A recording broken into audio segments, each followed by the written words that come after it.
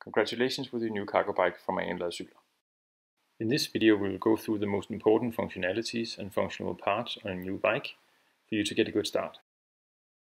We start inside the box. The bike is equipped with a child seat and two belts that are opened and closed like this. The length of the belts can be adjusted in size to fit the size of your kids.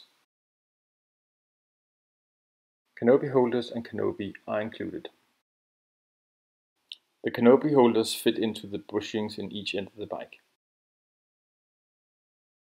The canopy is installed in the bike by first zipping down all four zippers in the canopy and then pulling the canopy over the canopy holders.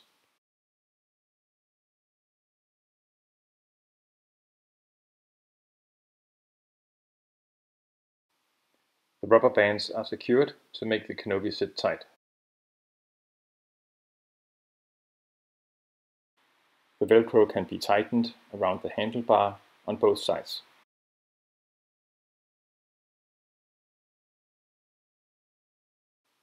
Hereafter you can zip up and roll up the middle part of the canopy like this. On the right side of the handlebar you will find a brake handle that is used to activating the back brake. The brake can be tightened like this over time when needed. The brake handle on the left side is used for activating the front brakes. There is a parking brake on the brake handle that is activated like this and deactivated like this.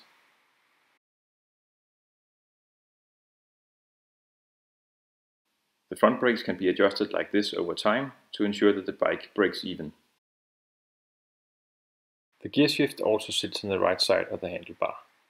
You go upwards in gear by pressing the blue button and downwards in gear by pushing the black arm. Remember to be pedaling slowly while you change gear, since the bike is equipped with external Shimano gear. The saddle can be adjusted up and down in this way. The backlight is turned on and off with the button on the back of the light. The front light is turned on and off on the button sitting on top of the light.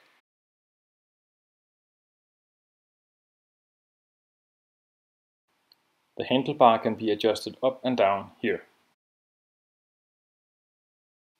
And then there's only one thing left to say: enjoy your new cargo bike from Amladcykler.